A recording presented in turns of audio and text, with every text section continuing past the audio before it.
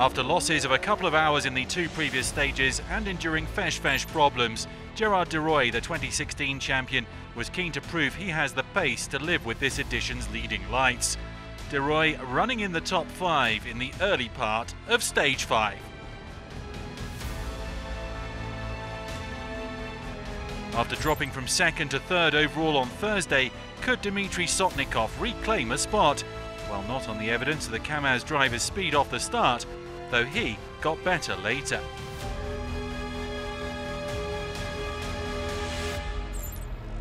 Could ANDREI KARGINOV make it a hat-trick of stage wins?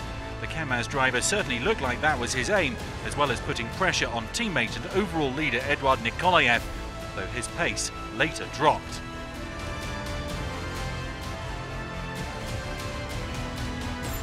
Martin Maciek of Big Shock Racing again looked like the man to get in amongst the KAMAZ. The Czech has no fear of reputations, but he lost the front wheel after 205 kilometres and with it a massive amount of time. Nikolaev had a near 5-minute lead over Karginov before stage 5. The double defending champion appeared confident of retaining or even extending his advantage heading into the rest day. This category is shaping up to be closely fought all the way to Lima.